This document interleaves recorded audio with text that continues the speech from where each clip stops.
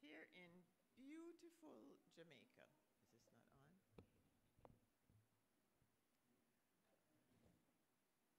Let me add. Welcome. Welcome to the Temple of Light Center for Spiritual Living here in gorgeous, sunny, lush Jamaica. We've been having some wonderful rain, and so everything is green, and just saying thank you. Let us begin, as we begin all things, with an affirmative prayer. Please join me. In this moment, we recognize and accept that there is one life. This life is God. This life is our life now and always.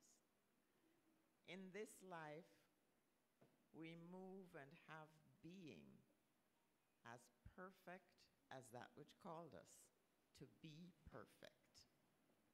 So I know for this morning's service, this already accomplished idea in the one mind that is God unfolds in right and perfect ways.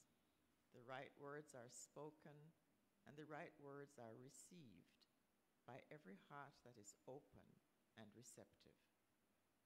I know for our speaker this morning, the dynamic, energetic, super speaker, Ms. Sandra Cooper, that it will be inspirational and uplifting, so that each person who hears these words will feel a connection with spirit that they haven't felt before. This is the truth about this morning's service, and I release these words now into that infinite law that has already made it so, and so it is. Our inspirational reading comes to you this morning from a book entitled Everyday Ubuntu, Living Better Together, the African Way. And it's by Mungi Ngumani. Imagine that you're an astronaut. You've finally reached your destination in space, and in a quiet moment, have a few minutes to peer down to planet Earth. Unsurprisingly, seeing the reality of our fragile sphere hanging like a blue marble in the empty void can be a life-changing experience. The borders of countries, the wars, the conflicts, the environmental challenges all pale into insignificance because you're seeing our planet as a whole. It's unfathomably small and alone. Life is fragile, and so is the planet on which we're living. We forget this when we're caught up in everyday life with the pressure of education, work, family, and the general busyness of our modern existence. It is only in allowing ourselves to take a 360-degree view of any given situation that we are actually able to make just and compassionate decisions and actions. The ability to see the wider perspective is what allows great leaders such as Mandela to come to the table with their enemies and recognize that those against whom they struggle also have a history to share. The ability is also what allowed him to make those subtle shifts necessary to make progress in getting what he wanted and to feel compassion for those on the other side. And that is our reading for this morning. And so it is.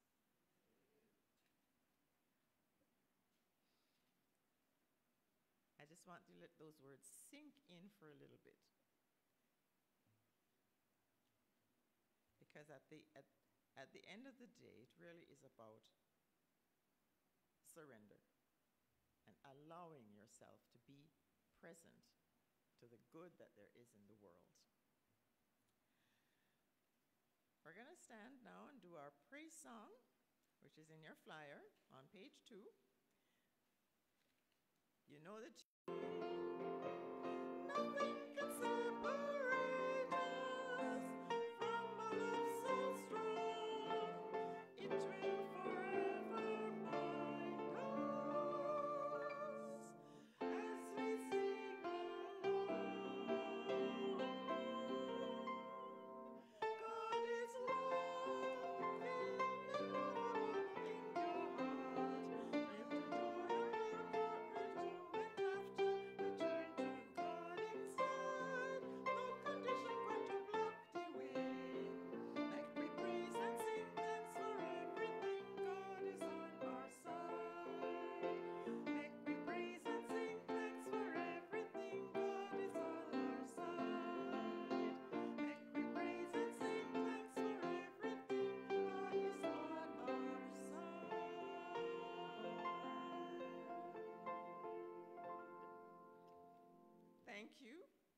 should learn that so we sing it more robustly next time.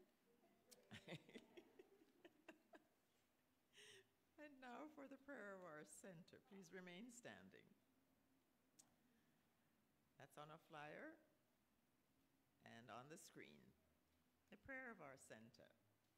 The Temple of Light Center for Spiritual Living is a sacred field embodying our spiritual community from which the Christ peace, love, and joy emanate, to touch, to heal, to bless, to prosper, and to liberate anyone who comes into contact with it in any way. The light of the Christ illumines us, our center, and our environment. Our spiritual community is filled with and surrounded by the presence of God and is growing from strength to strength. The power of God expands our consciousness of truth, guiding us ceaselessly along the paths of wisdom, spiritual growth, unfoldment, and attainment. We are blessed, and to God be the honor and the glory forever. And so it is. Don't sit down yet. We're going to do the affirmation of divine love that's found on the bottom of page 3, and which should be on your screen as well. Divine love is doing its perfect work here and now. Divine love harmonizes. Divine love adjusts. Divine love prospers. Divine love foresees everything and richly provides every good thing for this church now. Divine love is now victorious, and so it is. And now I'm going to light the candle for the blessing of the... Yes, you may sit.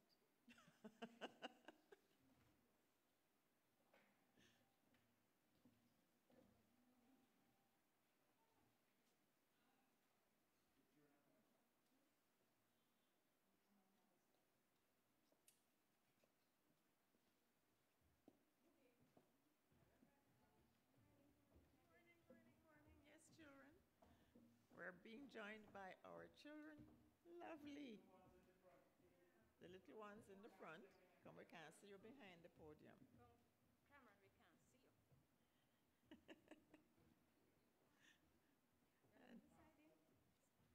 And let us do the blessing of the children, which should be on your screen. We love you. We appreciate you. We salute the Christ in you. And we see you as shining lights unto your world. God is blessing you now, and so it is. Thank you. No, stay up here for the mission song.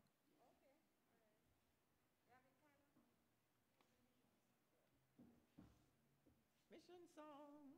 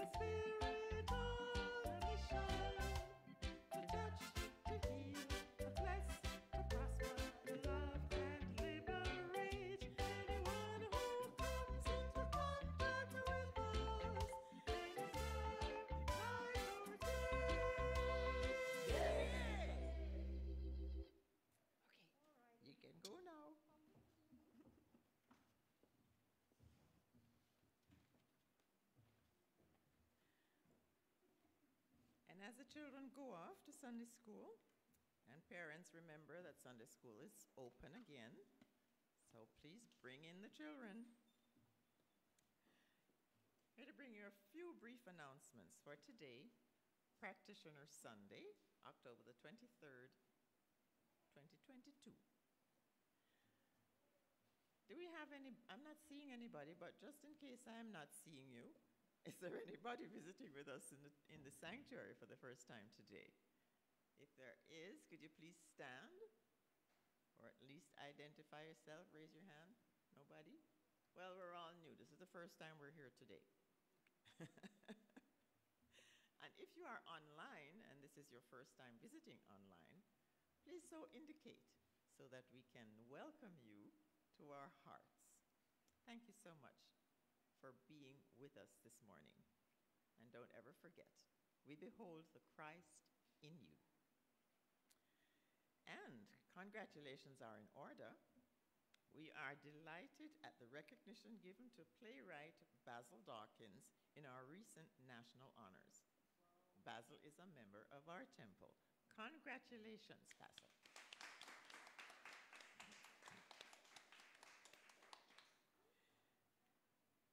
This morning at 10:30, following the service, Reverend John and Reverend Michael will be conducting this morning's Discovery. Today, we will be exploring the topic, Managing Change. On Tuesdays at 6 via Facebook and Zoom platforms, Spiritual Mind Healing Service will be held at 6 p.m. And this week, yours truly will be the presenter. The link will be sent out from our mailing list. And my topic is Live It or Leave It. Please join me.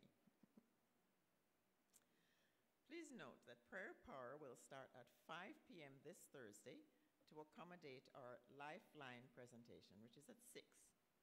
The Zoom link will be sent out from our mailing list on Thursday morning. Please join us. There's a new series of classes that's facilitated by Reverend Sonia Davidson and practitioner Steve Golding. And this continue on Thursdays from 7 to 9 p.m. on Zoom. Title, yes, something not right here. I think that should be Tuesdays from 7 to 9. It's on Thursdays? Okay. All right. Well, Thursday, 7 to 9 on Zoom. The class is titled In Tune with the Infinite. And this is conducted by Reverend Sonia Davidson and practitioner Steve Golding. It's titled In Tune with the Infinite. This non-accredited class is based on the book of the same name by Ralph Waldo Trine. Also, Reverend John has a face-to-face class titled 10 Secrets for Success and Inner Peace. And this continues on Thursday mornings from 11 a.m. till 1 p.m. The class contributions are $1,200 Jamaican dollars or $10 US for registered members and $1,600 Jamaican dollars or $12 US for others. Now, unfortunately, we have had to postpone our 2022 master class, which many of you always attend at the end of October. We always look forward to this because it's a special little upliftment. We've had to postpone it because there's no venue available anywhere all across the island. Everything's fully booked. We're disappointed, yes, but it will happen at another date, another time. This is good news for the tourist industry, but not so for us. Our October Lifeline, which happens this Thursday at 6 p.m., will feature practitioner Carol Campbell as the guest speaker.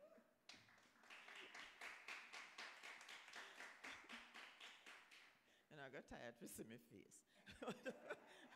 For those of you who don't know, that's yours truly.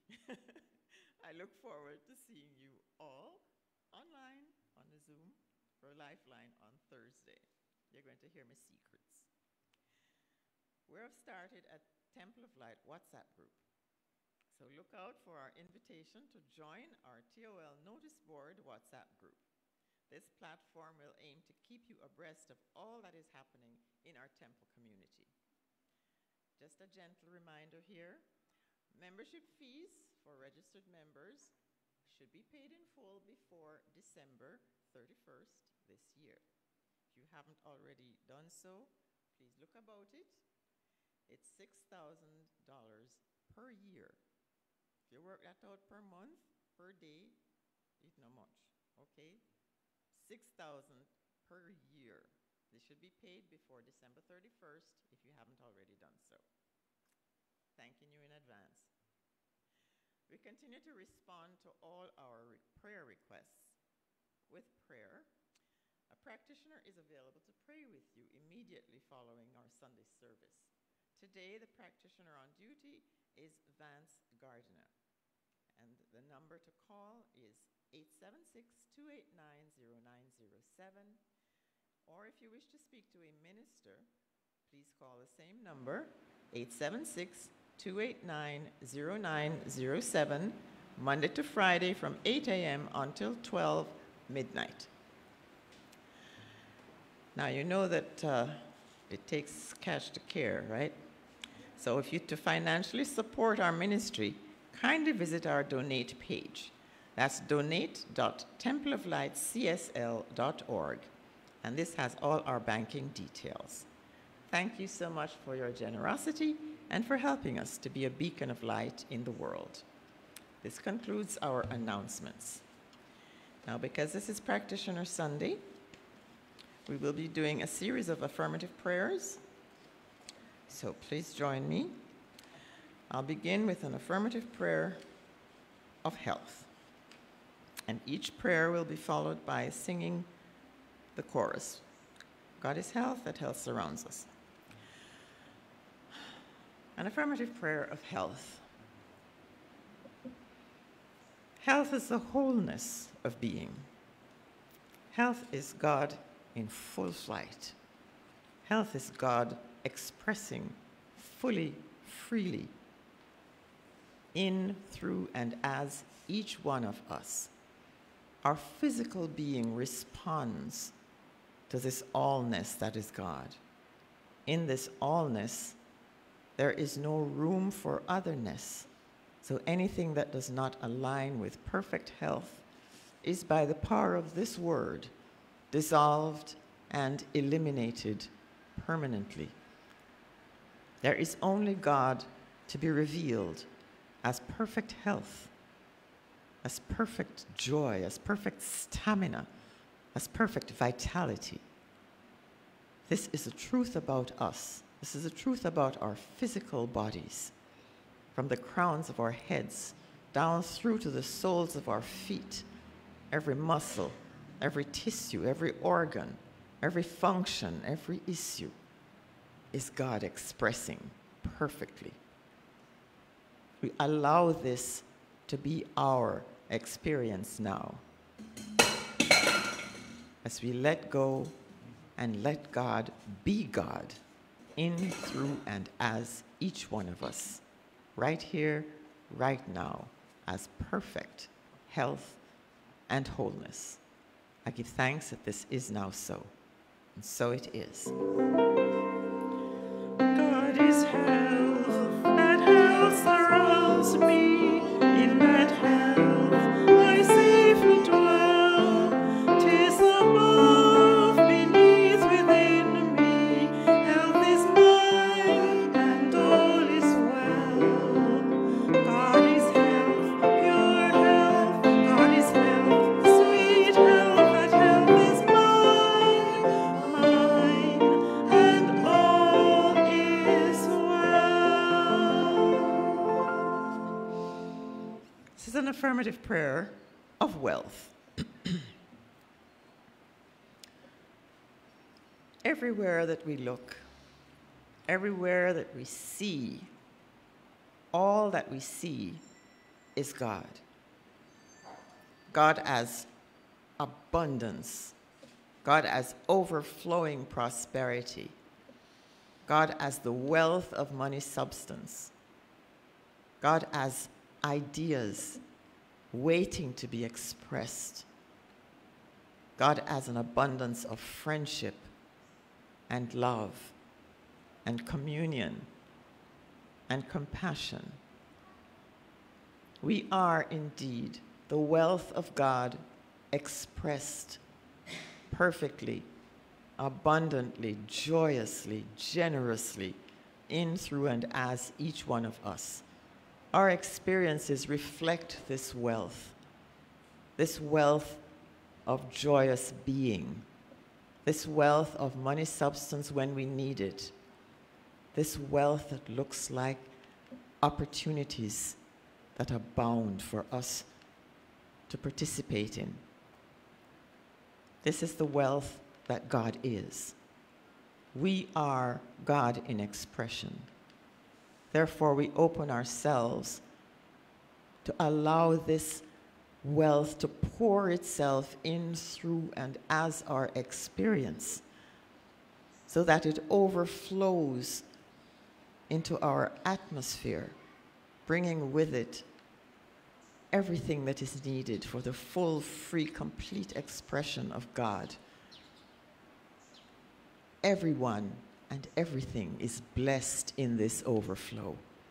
There is always enough. There is always and only God. And as the allness of being, there is never any lack, because there can be no lack of God. We recognize this now as who we are and how we are. And we can declare with all confidence and assurance, I am wealthy. I am the wealth of God expressed. And I share this wealth generously, openly, effortlessly, and easily, so that everyone in my atmosphere is blessed. Abundance is the truth of my experience now. I give thanks for this, and I release these words into that infinite law, giving thanks that it is already so. And so it is. God is wealth, that wealth surrounds me, in that wealth I safely dwell. 'Tis above, beneath, within me, wealth is mine, and all is well. God is wealth, pure wealth, God is wealth, sweet wealth, that wealth is mine, and all is well. This is an affirmative prayer of light. God is that pure intelligence that knows and knows that it knows. This is the intelligence that guides us on our pathway. This is the intelligence that infuses us with every idea that is good for expression, with every idea that leads to greater expression of our God selves. This is the idea that lights the way for ourselves and for other selves who share this pathway with us. God is light. That light surrounds us. That light allows us to know, and in the knowing, we can surrender and accept the intelligence that is ours. This light now fills our minds, it fills our hearts, and it fills our experience, so that we never make a foot wrong. Every decision is perfectly guided by this light. Every expression is filled with the wisdom that is inherent, because we are the way God works. So we open ourselves now, we open our minds to allow God as intelligence to pour itself into our minds, so that it flows out into our experience to touch, to heal and to bless and to bring all others into that perfect understanding that right where we are, all of God is always present and fully active. God is indeed the light on our pathway. We allow this to be so now as we say, thank you, God, for light. And so it is. God is light, that light surrounds me. In that light I safely dwell. 'Tis above, beneath, within me. Light is mine, and all is well. God is light, pure light. God is light, sweet light. That light is mine, and all is well. This is an affirmative prayer of love. Love is that eternal flame that continually burns on the altar of our hearts, burning away any doubt, any fear, any idea that there is anything other than God as love expressing. God is fully and always in our hearts. Everyone whom we touch is that expression of God finding its otherness in our hearts. Because in fact, there is no otherness. There is only one. There's one of us here as God expresses itself in myriad ways through each person, through each interaction, through each conversation, through each touch, through each smile, through each embrace. There is God. We know that God works and loves and lives in us as us. So fearlessly, we allow this love to pour out from us, to embrace each person that we meet in compassionate understanding, to be that smile that lifts each person that we interact with into a new place of being, of knowing, of recognizing that God is. And because we know that God is, and God is love, there is only love to be expressed. We allow that love now to be revealed through us, so that every person, every circumstance, every situation is surrounded and supported by love.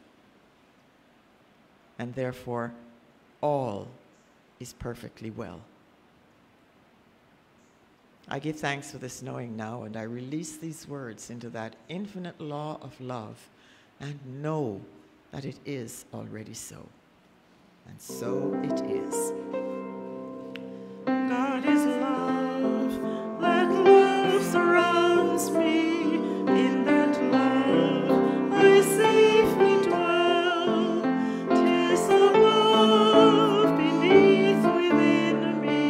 Love is mine, and all is well.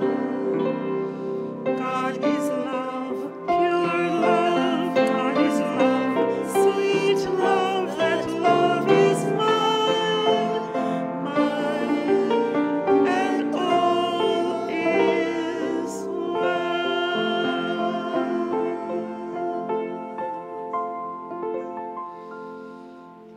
Let's take a deep breath in and sink into those affirmative prayers, because this is who we are. Exhale. And now let us sing our first hymn, No Man is an Island. Please stand.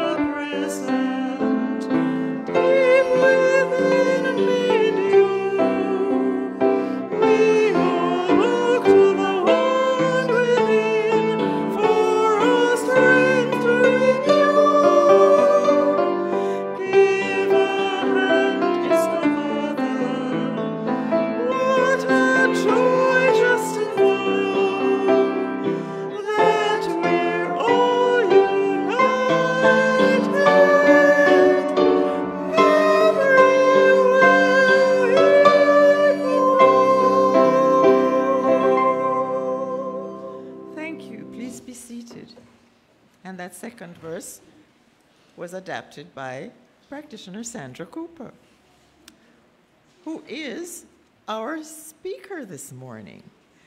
And Sandra has just been demonstrating the creativity that is God. She's been demonstrating the allness of being as she chooses to live the principles that we espouse through the science of mind. Please help me welcome practitioner Sandra Cooper. Thank you, Carol. Good morning, everyone. It is my joy to welcome each and every one of you here this morning, especially those of you who are joining us wherever in the world and on our Facebook Live or on YouTube. You know, our founding minister, Dr. Elmer Lumsden, often said that the principles of truth are simple, but not easy. Consider this. How many times have you had this experience? You come to church on a Sunday morning and there's a powerful message. Or you read a great philosophical book about life and truth. And it leaves you with a wow feeling. And in the moment, we find ourselves to be more aware, more at ease, less reactive, perhaps more conscious, more patient, and less irritable. You've had that experience? Yeah, man, feel good, don't? We learn the steps of affirmative prayer, and it all seems so simple. But then life happens. The light begins to fade. The old patterns, the old habits begin to re-emerge, and we return to the same old, same old. Why isn't there the lasting and significant difference that we crave? I think it's because the world of conditions on this planet that we call home is often hard to navigate. And it takes a real shift in consciousness for us to survive. What says thrive? So I've titled my message this morning, Evolution in Consciousness. Simple as A, B, C. If we ask the question, why is there not real and lasting change in our experience, what would the answer be? Consider that no matter how powerful the message is, or how great the aha moment that comes when we read an insightful book, just knowing alone makes no difference. Until our mindset changes, our thoughts and decisions, our attitudes and our actions will not change significantly or lastingly. Mindset essentially means the beliefs that we have assimilated and to which we are now subconsciously attached. They shape our perceptions and condition how we see life and how we interpret what happens around us. Until we consciously do something about our programmed belief system, nothing much is going to change in our lives. That doesn't sound so encouraging, does it? Many of us have been coming here for many, many years, and this might be hard to hear. There's something that we must do is the inner work, which is a deliberate and ongoing reflective practice that increases awareness of who we are and our relationship with the divine. For many of us, that inner work might feel like a struggle. It's tiring, it's time-consuming, and it's daunting. This is partly because our original beliefs are so much a part of our identity. It is really hard for some of us to let them go. And the letting go is not conscious, or rather the holding on. We don't say to ourselves, I'm going to hold on to resentment. It is not a conscious thing. It is so embedded in our subconscious mind that it is a part of who we are. So those behaviors continue to sustain and nurture the same old reactions to people and situations and events. We see demonstrations of these old patterns right here at the temple. When I think about how some of us act and react, myself included, to what others say and do, decisions we make, like, for example, when we offer the Sunday school building for lease, it's hard to imagine that we're all devout ministers and practitioners of the science of mind, and I include all of us as practitioners of this teaching. The fact is that we often respond at the level of the relative. That is, we respond to what we see, hear, and experience, and it's usually our ego judgment that is at the forefront of our consciousness. When the master teacher Jesus declared, when he was on the cross in his crucifixion experience, he said, Father, when he referred to I think it was to the people who had persecuted him, he said, Father, forgive them, for they know not what they do. I believe he was saying, in essence, that we need to be patient with each other and with ourselves, as we are often acting from a space of unconscious awareness of who we truly are. We know not what we do. That knowing is where we are not deliberately practicing our truth. The unconscious conditioning is that place from which we are acting.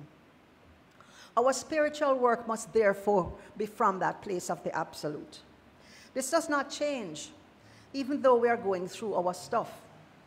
We cannot fix an issue at the same level of consciousness that created it. We are individualized expressions of spirit, co-creating through the same creative process every single day. The challenge is to always hold steadfast to this truth, to see it, to be it, and believe it in the midst of changing conditions and in the darkest night of circumstances. Now, everywhere we go, in every relationship, in every situation, we find opportunities to practice our principles. Consider, how do you react when you receive an unfavorable diagnosis? What happens when there is a financial challenge? How do you navigate the plethora of emotions when there is the ending of a relationship? You know, 2 nights ago, I met a man who shared 2 interesting stories of how so-called negative experiences turned into a blessing for him. Firstly, the first story he shared was, he was traveling with a group of friends, and they got separated. I think he went to the bathroom, and when he came back, they were all gone. One of the friends had his cell phone. So not to worry, he made his way to the terminal, only to realize that it was the wrong terminal. So he had to turn around and run like crazy. And you know airports like Miami Airport, everywhere far. And so he ran about a half a mile to make his flight, which thankfully he did. Now, when he got home at the end of that journey, by the following day, he felt a very sharp pain in his chest and a shortness of breath, and he had to be rushed to the hospital. The tests that they did discovered that he had had an embolism in one of his lungs. And running through the airport, listen to this, running through the airport the way he did, according to him, now, Reverend Sonia, you can't tell me if this is true or not, but that running dilated the arteries that allowed him to stay alive. It saved his life. The second story, he says, well, this is a man who seems to have had a couple of health challenges. Some years later, while he and his family were moving house, you know those big old, what we call old time now, big box television sets? Old time, can you imagine? Lord have mercy. He moved one of those big 24-inch television sets. and he felt a sharp pain in his back. For days he couldn't walk, so his wife took him to the doctor, kicking and screaming. A subsequent MRI revealed, yes, that the lifting had caused a herniated disc, but there was more. The MRI revealed that he had a tumor on his kidney, one which caused him no symptoms, but which would have killed him if it had been left undetected and untreated. So hurting his back made him do the MRI, and the MRI discovered the condition that he could now deal with effectively. But what struck me about this man and his story was his optimism, a sense of peacefulness with which he described his life-threatening experience. And he said that the treatment that he's doing for the tumor on the kidney is a treatment that goes via his immune system. It's not chemo, it's not radiation. But he takes this treatment every 2 days. And the treatment gives him 3 days of, real downtime, discomfort. And he says, but I have 11 days where I'm on top of the world. Now, how is that for optimism and a positive attitude? And so this is a man, to my mind, who, in spite of the challenges he had had health-wise, there was an evolved consciousness there. So the idea of evolution of consciousness, we can see it is grounded in our Declaration of Principles, which states that we believe in the eternality, the immortality, and the continuity of the individual soul, forever and ever expanding. We must grow, guys. We can't help it. That's who we are. Babies don't stay babies forever. And we go through a process of physical evolution as we grow. We can't help it. It's just how it is. And so think of the growth as an upward spiral. And as the spiral moves upward, it gets bigger and wider. Okay? Reverend Dr. Michael Beckwith of the Agape International Center speaks about this evolution in consciousness in his 4 stages of spiritual development. He says, and I want you to think about, as you listen to the 4 stages, where do you think you are along this continuum? Stage 1 is a sense of life happening to me. I am a victim. I think of God outside myself, making things happen in my life. And God is always testing me, rewarding me, or punishing me. This is the God for me of my childhood. And I used to hide under the bed because I thought that God couldn't find me under there. When I, behaved bad, I would run under the bed because he can't see under the bed. But I knew I grew up battling blame and shame and guilt and a sense of powerlessness. Stage 2, life is happening by me. This is where we are evolving from that sense of victimhood, and we learn that God is within me, and that there is a law, think about yourself, that I can use to effect changes, and I can claim dominion over my life. And I use this law effectively, and I feel powerful. I use visualization, affirmations, and effective treatment for specifics. And I can declare I am in control of my thoughts and my life. Stage 3, life is happening through me. Here I've learned to establish dominion over my life, more so than in stage 2. I surrender to spirit. No, the surrender thing is not, they say that one is simple, but that one is not so easy. Because many of us are control persons. I was going to use the freak word, what? Many of us love to be in charge, to be in control, to know that it must just go so. Because this is how we set the thing. Okay? And so with stage 3, there is a sense of surrender. Surrender to the indwelling presence, knowing that it operates through me. I become its instrument. And so the quote that says, "It is not I, but the Father within that doeth the work." And this is where we use the practice of visioning, where we invite the guidance of spirit. And it is a really, really powerful practice. Give the office a call and invite one of the ministers to take you through a visioning exercise for your own life. That would be really awesome.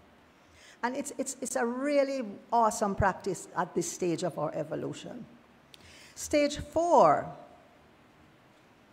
is mastery. Life is happening as me. Might be a subtle difference with stage 3, but it is where I release the last vestiges of separation and I realize complete identification with God. I know that I am it. We can declare definitively, I am God. Jesus was in this stage when he said, "When they see me, they see he that sent me. And I and my Father are one." In this space, we are now transparencies for the Christ. And we have moved from knowing the truth to being the truth. And we can declare, I am one with spirit. I am spirit. Let's say that together. I am one with spirit. I am spirit. I don't hear a thing. Just like a mumble over this side. Let's say it together again. I am one with spirit. I am spirit.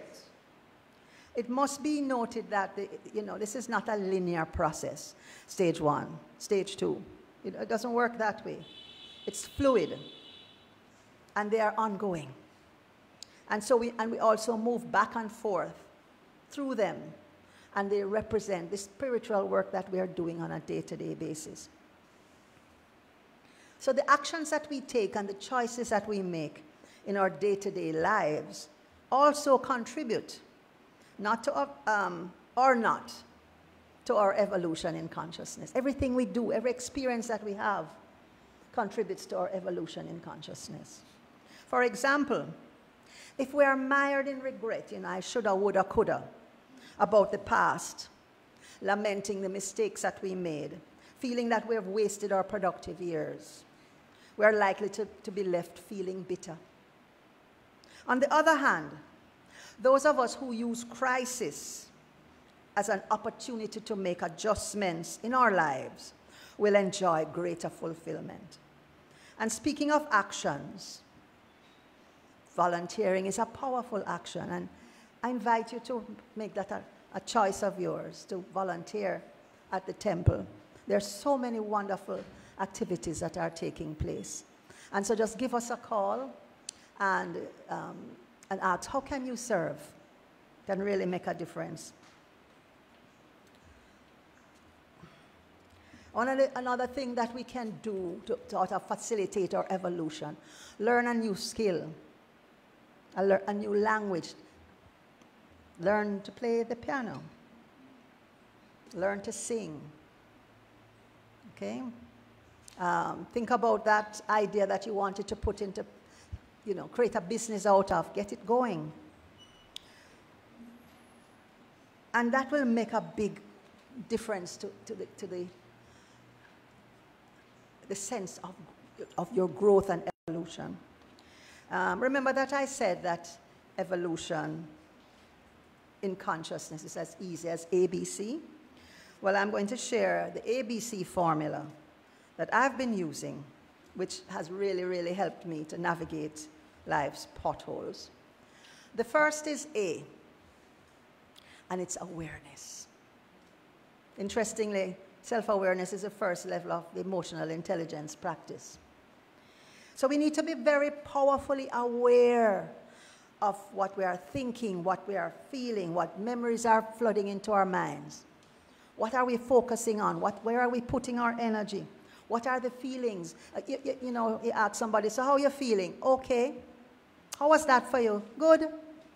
We need to know what our feelings are and give them a name.